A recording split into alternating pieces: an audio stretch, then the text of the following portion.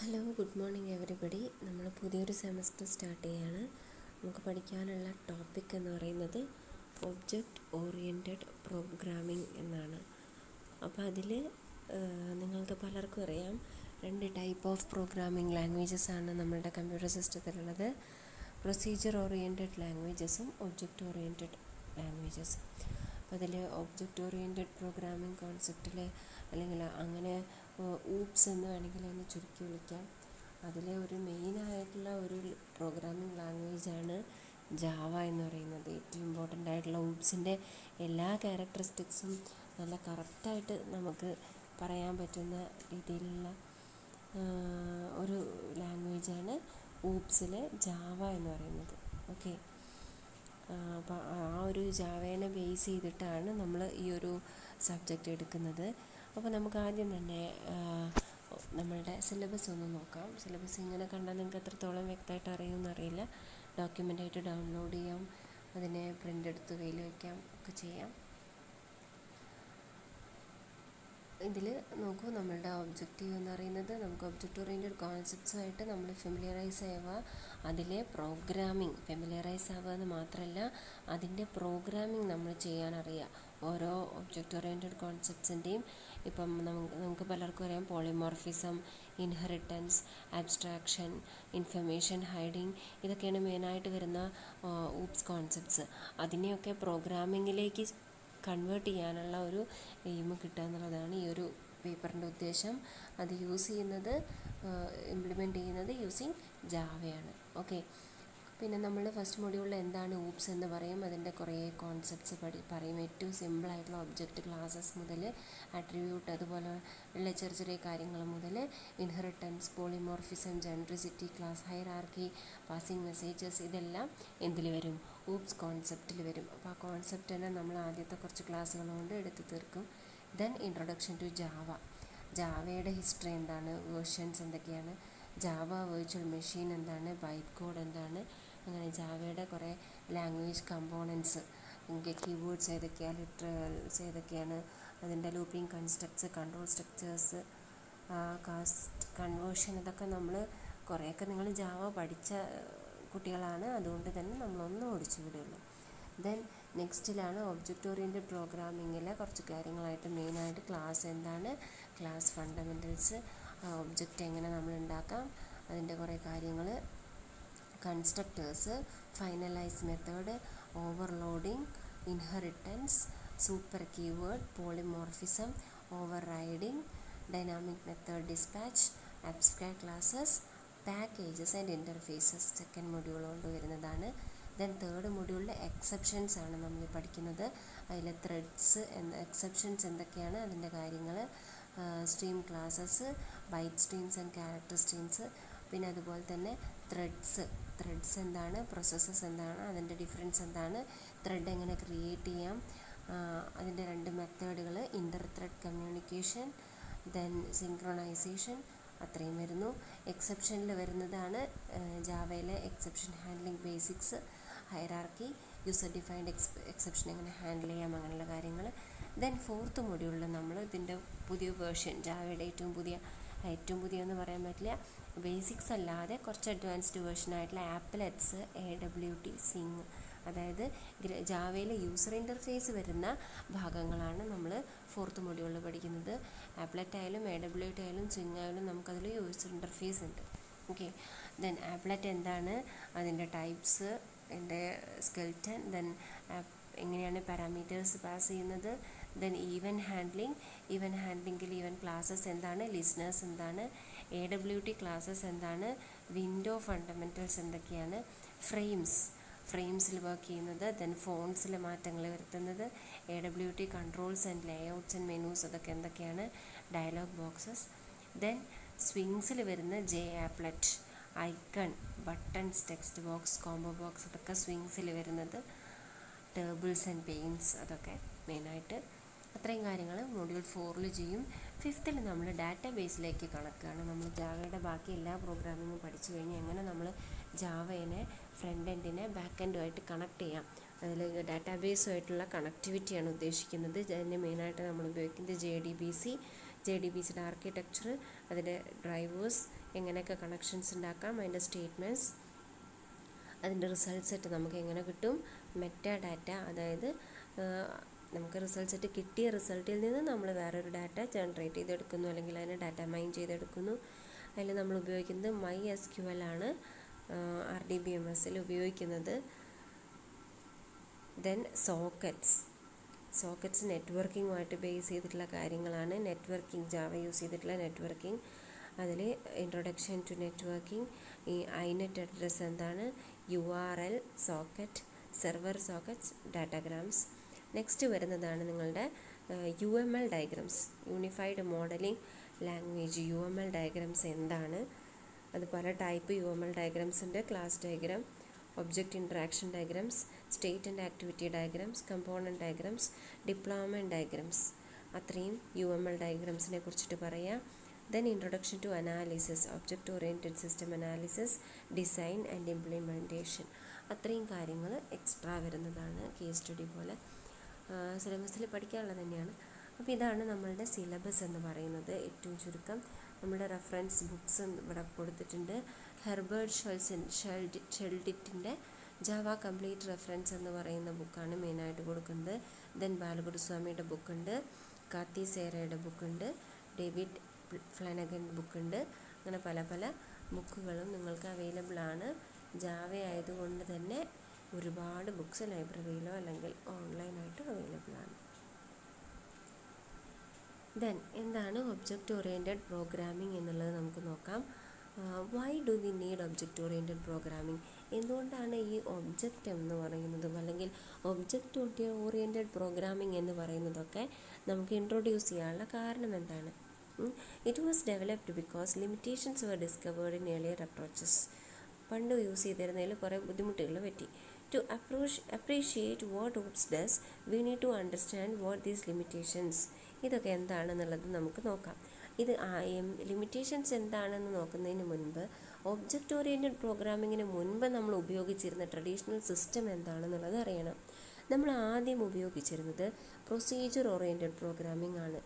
C, Pascal, Fortran ഇതൊക്കെ procedural languages ആണ്, അല്ലെങ്കിൽ പ്രൊസീജിയർ ഓറിയൻറ്റഡ് പ്രോഗ്രാമിംഗ് ലാംഗ്വേജസ് ആണ്. Okay, each statement in the language tells A compiler to do something.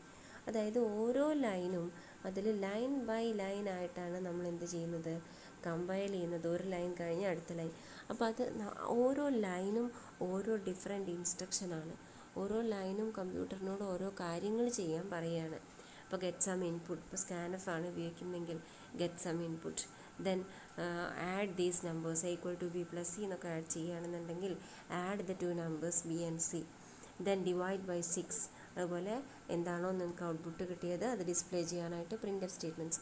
അപ്പോൾ എന്താണ് സിയിൽ അല്ലെങ്കിൽ പാസ്കൽ, ഫോർട്രാൻ അതിലൊക്കെ ഓരോ സ്റ്റേറ്റ്മെൻറ്റും കമ്പ്യൂട്ടറിന് ഓരോ പെർട്ടിക്കുലർ ടാസ്ക് ചെയ്യാനുള്ള ഒരു ഇൻസ്ട്രക്ഷൻസ് കൊടുക്കുകയാണ് ചെയ്യുന്നത്. സെപ്പറേറ്റ് ഇൻസ്ട്രക്ഷൻസ് കൊടുക്കുകയാണ് ചെയ്യുന്നത്. അവർ തമ്മിൽ ചില ഇൻ്റർ കണക്ഷൻ ഡാറ്റ വെച്ചിട്ടുള്ള ഡാറ്റേനെ ബേസ് ചെയ്തിട്ടുള്ള ചില കണക്ഷൻസ് ഉണ്ടെങ്കിലും അല്ലാതെയുള്ളൊരു ബൈൻഡിങ്ങോ അല്ലെങ്കിൽ അവർക്ക് ഒന്നിച്ച് വർക്ക് ചെയ്യുക എന്നുള്ളത് പോസിബിളല്ല. നോക്കൂ, നമ്മൾ സി ഒക്കെ പ്രോഗ്രാമിംഗ് എഴുതുമ്പോൾ 2 ലൈൻ ഒന്നിച്ച് കമ്പൈൽ ചെയ്യാൻ പറ്റുമോ? ഇല്ലല്ലോ. ഫസ്റ്റ് ലൈൻ കഴിഞ്ഞതിന് ശേഷം മാത്രമേ സെക്കൻഡ് ലൈൻ കമ്പൈൽ ചെയ്യുള്ളൂ, എക്സിക്യൂട്ട് ചെയ്യുള്ളൂ. ഓക്കെ, അപ്പോൾ അതാണ് പറയുന്നത്. അവരൊരു ഓരോ ലൈനും ഇൻഡിപെൻഡൻ്റ് ആണ്. അത് ഓരോ ഇൻസ്ട്രക്ഷൻസ് സിസ്റ്റത്തിന് കൊടുത്തുകൊണ്ടിരിക്കുകയാണ്. Okay, A programme in A procedural language is A list of instructions. Procedure ലാംഗ്വേജിൽ ഒരു പ്രോഗ്രാം എഴുതി കഴിഞ്ഞാൽ അതിനെ നമുക്ക് വേണമെങ്കിൽ എങ്ങനെ പറയാം, ലിസ്റ്റ് ഓഫ് ഇൻസ്ട്രക്ഷൻസ് എന്ന് പറയാം. കാരണം ഫസ്റ്റ് ഇൻസ്ട്രക്ഷൻ എക്സിക്യൂട്ട് ചെയ്തു, ദെൻ സെക്കൻഡ് ഇൻസ്ട്രക്ഷൻ എക്സിക്യൂട്ട് ചെയ്തു, ദെൻ തേർഡിലേക്ക് വന്നു, അങ്ങനെയാണത് പോകുന്നത്. ഓക്കെ, ഇനി ഈ പ്രൊസീജിയർ ഓറിയൻറ്റഡ് ലാംഗ്വേജിൽ തന്നെ നമ്മൾ ഫങ്ഷൻസ് ആയിട്ട് ഡിവൈഡ് ചെയ്യുന്നുണ്ട്. Each function has A clearly defined purpose and A clearly defined interface to the other functions in the programme. ഓരോ ഫങ്ഷനും അതിൻ്റേതായിട്ടുള്ള പർപ്പസ് ഉണ്ടായിരിക്കും. അതുപോലെ തന്നെ അത് എങ്ങനെ മറ്റു ഫങ്ഷൻസായിട്ട് കമ്മ്യൂണിക്കേറ്റ് ചെയ്യണം, ഇൻ്റർഫേസ്, അവർ തമ്മിലൊരു ഇൻ്റർഫേസ് ഉണ്ടായിരിക്കും. Idea of breaking a program into functions can be further extended by grouping a number of functions together into a larger entity called module. അപ്പോൾ നമുക്കിങ്ങനെ ഫങ്ഷൻസ് ആക്കി ഒരു പ്രോഗ്രാമിനെ പല പല ഫങ്ഷൻസ് ആക്കി ഡിവൈഡ് ചെയ്ത് കഴിഞ്ഞതിന് ശേഷം കുറച്ചും കൂടി അഡ്വാൻസ് ലെവലിൽ എത്തിക്കഴിഞ്ഞാൽ ഒരുപാട് ഫങ്ഷൻസ് ഒക്കെ ഉണ്ടെങ്കിൽ നമുക്കതിനെ എങ്ങനെയും ചെയ്യാം combine these number of functions into A group അല്ലെങ്കിൽ ഇൻറ്റു എ ബണ്ടിൽ. അതിനെ നമ്മൾ എന്ത് വിളിക്കും? മൊഡ്യൂൾ എന്ന് വിളിക്കും. ഓക്കെ, മെയിൻ പ്രോഗ്രാമിങ്ങിനെ പല ഫങ്ഷൻസ് ആക്കി ഡിവൈഡ് ചെയ്തു, ദെൻ പല ഫങ്ഷൻസിനെയും കൂട്ടി ഒന്നിച്ച് വേറെ ഇതാക്കി. അങ്ങനെ ഈ ഒരു രീതിയിലാണ് എന്ത് പോകുന്നത്? പ്രൊസീജിയർ ഓറിയൻറ്റഡ് പ്രോഗ്രാമിങ്ങിൽ പോകുന്നത്. ഓക്കെ, ഇനി ഇതിൻ്റെ ഡ്രോബാക്സ് എന്ന് പറയുന്നത് എന്തൊക്കെയാണെന്ന് നോക്കാം. Since every function has complete access to the global variables, new programmer can corrupt the data accidentally by creating A function. അതായത് നമ്മൾ പറയുന്നു എല്ലാ ഫംഗ്ഷനും ആക്സസിബിൾ ആയിട്ട് ഒരു പബ്ലിക് ആയിട്ടുള്ള ഒരു ഡാറ്റ ഉണ്ടെങ്കിൽ അതിനെ എവിടെയാണ് നമ്മൾ ഡിക്ലെയർ ചെയ്യുക? എല്ലാ ഫംഗ്ഷൻ്റെയും ബിഫോർ എവറി ഫംഗ്ഷൻ ഡിക്ലറേഷൻ അല്ലേ, എല്ലാ ഫംഗ്ഷൻ്റെയും മുന്നെയാണ് ആ ഒരു പബ്ലിക് ആയിട്ടുള്ള ഡാറ്റേനെ നമ്മൾ ഡിക്ലെയർ ചെയ്യുക. അപ്പോൾ ഏതെങ്കിലും ഒരു ഇൻട്രൂഡർക്ക് വന്നിട്ട് അതിൽ ഏതെങ്കിലും ഒരു പുതിയ ഫംഗ്ഷൻ തുടങ്ങി വിചാരിക്കുക. ആ പുതിയ ഫംഗ്ഷൻ തുടങ്ങിക്കഴിഞ്ഞാൽ അവളുടെ പബ്ലിക്കായിട്ട് ഡിക്ലെയർ ചെയ്തിട്ടുള്ള ഡാറ്റേനെ ആ ഫംഗ്ഷന് ഉപയോഗിക്കാൻ പറ്റും. ഓക്കെ, അപ്പോൾ അവിടെ ഡാറ്റ കറപ്ഷൻ സംഭവിക്കും. ഒരു ഡ്രോബാക്കാണ് പറയുന്നത് കേട്ടോ. Then we can access the data of one function from other since there is no protection. പലർക്കും അവിടെ നിന്നൊക്കെ ഡാറ്റേനെ അങ്ങോട്ടും ഇങ്ങോട്ടും ആക്സസ് ചെയ്യാനുള്ള ആക്സസിബിലിറ്റി ഉള്ളത് കൊണ്ട് തന്നെ പ്രൊട്ടക്ഷൻ കുറവായിരിക്കും. Then in large program it is very difficult to identify what data is used by which function. Okay, വലിയ പ്രോഗ്രാംസ് ഒക്കെ വരുമ്പോൾ നമുക്കിപ്പോൾ 4-5 ഫംഗ്ഷൻ വരെ നമുക്ക് ഹാൻഡിൽ ചെയ്യാൻ പറ്റും. അത് കഴിഞ്ഞ് 10-20 ഫംഗ്ഷൻസ് ഒന്നിച്ച് വന്നാൽ ചിലപ്പോൾ നമുക്കങ്ങോട്ട് അതിനെ ബൈഹാർട്ട് ചെയ്യാനോ അല്ലെങ്കിൽ അതിൻ്റേതായിട്ടുള്ളൊരു ഇൻഫർമേഷൻ നമ്മൾക്ക് ഓർമ്മിക്കാൻ ബുദ്ധിമുട്ടാണ്. അപ്പോൾ ഏതൊക്കെ ഫംഗ്ഷനാണ് ഏതൊക്കെ ഡാറ്റയാണ് ജനറേറ്റ് ചെയ്തത്, എന്തൊക്കെ മാറ്റങ്ങളാണ് വരുത്തിയത്, എന്തൊക്കെ ഉപയോഗിക്കുന്നുണ്ട് എന്നുള്ളത് അവസാനം നമുക്ക് കൺഫ്യൂഷനായി പോകും. Okay, similarly if new data is to B added all the function needed to B modified to access the data. ഒരു പുതിയൊരു ഡാറ്റ നമ്മൾ അതിലേക്ക് ആഡ് ചെയ്ത് കഴിഞ്ഞാൽ ബാക്കി എല്ലാ ഫംഗ്ഷനും എന്ത് കിട്ടണം? ആ ഡാറ്റേനെ ആക്സസ് കിട്ടണം. Does not model real world problem very well. ഈ പ്രൊസീജിയർ ഓറിയൻറ്റഡ് പ്രോഗ്രാമിംഗ് ചെയ്ത് നമുക്ക് റിയൽ വേൾഡ് പ്രോബ്ലംസിനെ ഒന്നും സോൾവ് ചെയ്യാൻ പറ്റുമെന്ന് ഉറപ്പില്ല. ഓക്കെ, പിന്നെ ഇതിൻ്റെ ക്യാരക്ടറിസ്റ്റിക്സ്, ഈ ഒരു പ്രൊസീജിയർ ഓറിയൻറ്റഡ് പ്രോഗ്രാംസിൻ്റെ അല്ലെങ്കിൽ ആ ഒരു പ്രോഗ്രാമിംഗ് ലാംഗ്വേജിൻ്റെ ഗുണങ്ങൾ എന്തൊക്കെയാണെന്ന് വെച്ചാൽ എംഫസിസ് ഓൺ ഡൂയിങ് തിങ്സ്. അതായത് അൽഗോരിതത്തിലാണ് ഈ പ്രൊസീജിയറൽ പ്രോഗ്രാമിൻ്റെ ഏറ്റവും ഇമ്പോർട്ടൻസ് കിടക്കുന്നത്. Okay, procedure means step by step instructions to the computer, that is algorithm. Okay, then വേറെ ഒരു കാര്യം, ഈ ഒരു ക്യാരക്ടറിസ്റ്റിക്സ് എന്ന് പറയുന്നത് large programs are divided into smaller programmes known as functions. അതിനെ ഒരു ബെനിഫിറ്റായിട്ടും വേണമെങ്കിൽ പറയുന്നുണ്ട്. Okay, most of the functions share global data. മിക്കവാറും എല്ലാ ഫങ്ഷനും ഷെയർ ചെയ്യുന്ന ഡാറ്റ ഏതാണ്?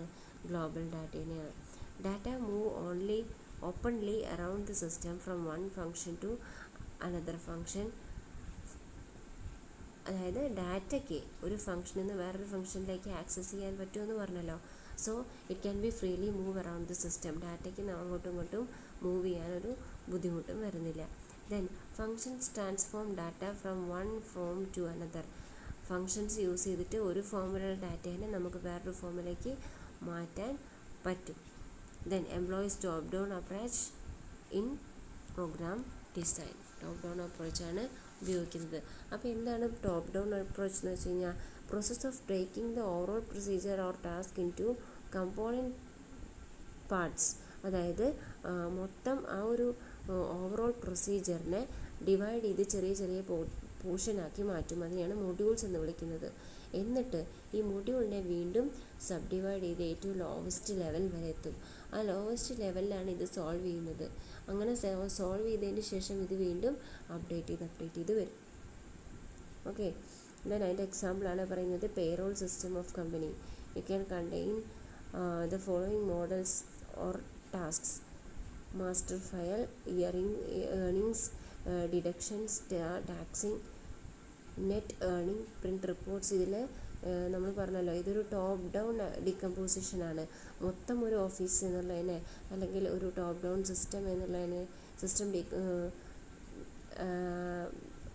എന്നുള്ളതിനെ പല പല ചെറിയ ചെറിയ പോർഷൻസ് ആക്കിയിട്ട് ഡിവൈഡ് ചെയ്യുക, അല്ലെങ്കിൽ മൊഡ്യൂൾസ് ആക്കിയിട്ട് ചെറിയ മൊഡ്യൂളാക്കി ചെറിയ കമ്പോണൻസ് ആക്കി ഡിവൈഡ് ചെയ്തിട്ട് ആ ചെറിയ കമ്പോണൻസിനെ സോൾവ് ചെയ്തതിന് ശേഷം അതിൻ്റെ സൊല്യൂഷൻ മെർജ് ചെയ്തിട്ട് ഏറ്റവും ടോപ്പിലുള്ള ലെയറിലേക്ക് എത്തിക്കുക. അതാണ് ടോപ്പ് ഡൗൺ അപ്രോച്ച് എന്ന് പറയുന്നത്.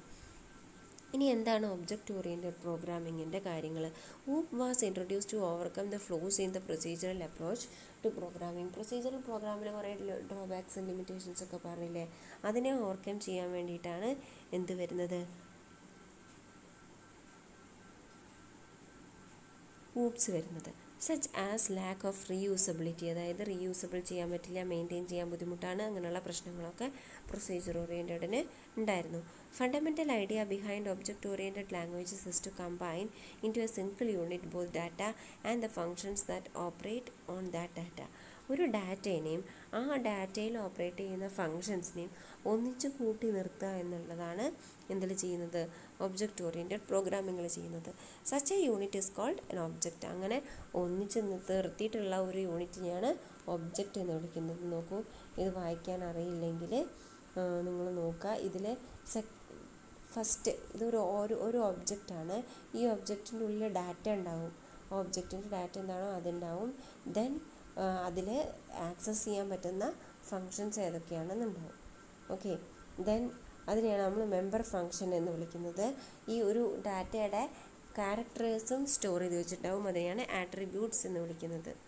Okay, in ഊപ്പ് problem is divided in to the number of entities called objects and then builds data and functions around these objects. എന്താ പറയുന്നത്, നമ്പർ ഓഫ് എൻറ്റിറ്റീസ് ആയിട്ട് ഡിവൈഡ് ചെയ്യുന്നു, അല്ലെങ്കിൽ നമ്പർ ഓഫ് ഒബ്ജക്ട്സ് ആയിട്ട് divide ചെയ്യുന്നു. എന്നിട്ട് ഈ ഒരു ഒബ്ജക്റ്റിനെ ബേസ് ചെയ്തുകൊണ്ട് നമ്മൾ അതിൻ്റെ കാര്യങ്ങൾ എല്ലാം build ചെയ്തെടുക്കുന്നു. Okay, it ties the data more closely to the functions that operate on it. അതായത് ഏതൊരു ഡാറ്റയാണെങ്കിലും ആ ഡാറ്റ യൂസ് ചെയ്ത് എന്തെങ്കിലും പ്രോബ്ലംസ് ഫേസ് ചെയ്യുന്നുണ്ടെന്നുണ്ടെങ്കിൽ അതിലേക്ക് എന്ത് ചെയ്യുക, സപ്പോർട്ട് അതിലേക്ക് എന്ത് ചെയ്യുക, ജോയിൻ ചെയ്യുക. അതായത് ഓരോ ഡാറ്റേനെയും ആ ഡാറ്റയിൽ ഓപ്പറേറ്റ് ചെയ്യുന്ന ഫങ്ഷൻസുമായിട്ട് എന്ത് ചെയ്യുക, മോർ ക്ലോസ്ലി ടൈസ്, അതായത് ഒന്നിച്ച് കൂട്ടി നിർത്തുക. Okay, and protects it from accidental modification. പെട്ടെന്ന് എന്തെങ്കിലും മാറ്റം വരുമ്പോൾ മാറാതിരിക്കാൻ ഒന്ന് ജസ്റ്റ് ശ്രദ്ധിക്കുക. Okay, data of N object can be accessed only by functions associated with that object. നമ്മൾ പറഞ്ഞു ഒരു ഒബ്ജക്റ്റിൻ്റെ ഉള്ളിൽ എന്തുണ്ടാവും, ഒരു ഡാറ്റ ഉണ്ടാവും. അതിൻ്റെ ആ ഡാറ്റയിൽ ഓപ്പറേറ്റ് ചെയ്യുന്ന ഫങ്ഷൻസ് ഉണ്ടാവും. ഈ ഡാറ്റേനെ നമുക്ക് ഡയറക്റ്റായിട്ട് ആക്സസ് ചെയ്യാൻ പറ്റില്ല. അതിനെ ആക്സസ് ചെയ്യണമെങ്കിൽ എന്ത് വേണം, അതിൻ്റെ മെമ്പർ ഫങ്ഷൻസ് വേണം. Okay, communication of objects done through function. Objects തമ്മിൽ അങ്ങോട്ടും ഇങ്ങോട്ടും കമ്മ്യൂണിക്കേറ്റ് ചെയ്യുന്നത് ത്രൂ ഫങ്ഷൻസ് വഴിയാണ് ചെയ്യുന്നത്. ഓക്കെ, ഇനി ഇതിൽ വരുന്ന ക്യാരക്ടറിസ്റ്റിക്സും പിന്നെ ഇതിൽ ബോട്ടം അപ്പ് ഡിസൈനാണ് വരുന്നത് കേട്ടോ. Emphasis on data rather than procedure. ഇതിൽ പ്രൊസീജറിനല്ല ഇമ്പോർട്ടൻസ് കൊടുക്കുന്നത്, ഡാറ്റയ്ക്കാണ്. പിന്നെ programs are divided in to entities called objects. നമ്മൾ മറ്റേൽ പറഞ്ഞു പ്രോഗ്രാംസിനെ മൊഡ്യൂളാക്കി മാറ്റി, ഫങ്ഷൻസ് ആക്കി മാറ്റി എന്നൊക്കെ പറഞ്ഞു. ഇതിൽ ഡിഫറെൻറ്റ് എൻറ്റിറ്റീസ് ആയിട്ടാണ് മാറ്റുന്നത്. ഒരു പ്രോഗ്രാമിനെ പല എൻറ്റിറ്റീസുമായിട്ടാണ് മാറ്റുന്നത്. Data structures R designed such that the characterise objects. Data structure എങ്ങനെയുള്ള ഡാറ്റ സ്ട്രക്ചേഴ്സാണ് ഉപയോഗിക്കുന്നത്, ഒരു ഒബ്ജക്റ്റായിട്ട് റെപ്രസെൻറ്റ് ചെയ്യാൻ പറ്റുന്ന രീതിയിലുള്ള ഡാറ്റ സ്ട്രക്ചേഴ്സാണ് ഉപയോഗിക്കുന്നത്. Functions that operate on data of N object R Tide together in data structures. അവിടെയാണ് എന്ത് വരുന്നത്, ഡാറ്റ സ്ട്രക്ചറിലാണ് ഒരു ഒബ്ജക്റ്റിൻ്റെ ഡാറ്റേനെ ഡാറ്റ സ്ട്രക്ചറുമായിട്ട് ടൈ ചെയ്ത് വയ്ക്കുന്നു. ആ ഫങ്ഷൻസിനെ അവിടെ ഒന്നിച്ച് കൂട്ടി വയ്ക്കുന്നു.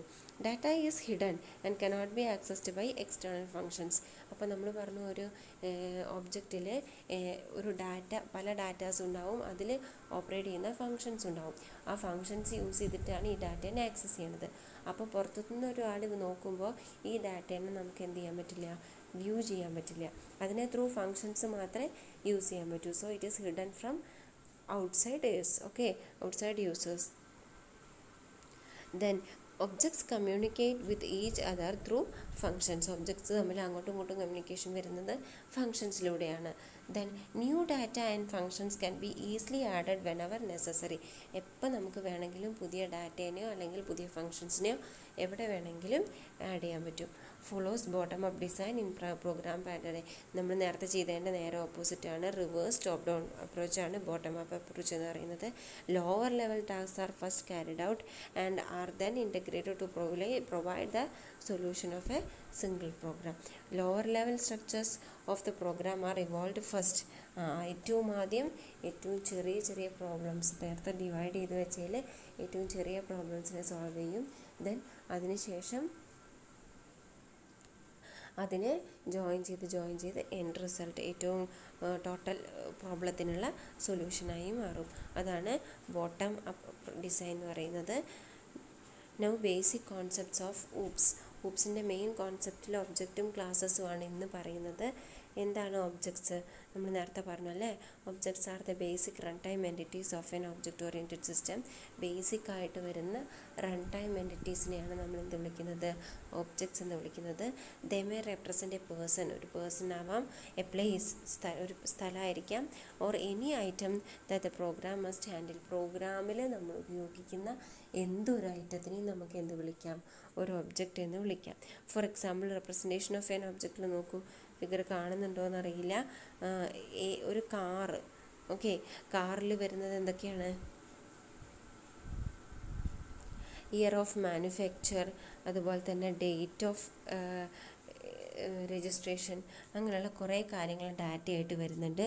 അതുപോലെ തന്നെ അതിൻ്റെ ഫങ്ഷനായിട്ട് ഇപ്പം കാറിൽ വരുന്ന ഫങ്ഷൻസ് ഡ്രൈവിങ് ഒക്കെയാണ് മെയിനായിട്ട് വരുന്ന ഫങ്ഷൻസ്. അപ്പോൾ അങ്ങനെ കുറേ ഫങ്ഷൻസും വരുന്നുണ്ട്. ഈ ഒരു ഫിഗർ കണ്ടോ? ഒരു ഒബ്ജക്റ്റിൽ വരുന്ന കാര്യങ്ങളാണ്. ഒരു ഒബ്ജക്റ്റിൽ കുറേ ആട്രിബ്യൂട്ട്സ് ഉണ്ടായിരിക്കും. ഓരോ ആട്രിബ്യൂട്ടിനും അതിൻ്റേതായിട്ടുള്ള ഓപ്പറേഷൻസും ഉണ്ടായിരിക്കും. ഓക്കെ, അതാണ് ചിത്രം കാണിക്കുന്നത്.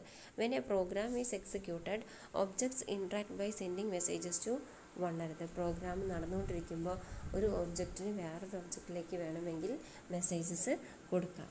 Okay, for example, if customer and account are two objects in a program, then the customer object may send a message to the account object requesting for the bank balance. നോക്കൂ, കസ്റ്റമറും ഉണ്ട് അക്കൗണ്ടും ഉണ്ട്. അപ്പോൾ അവർ തമ്മിൽ communicate ചെയ്യണമെങ്കിൽ എന്ത് ചെയ്താൽ മതി?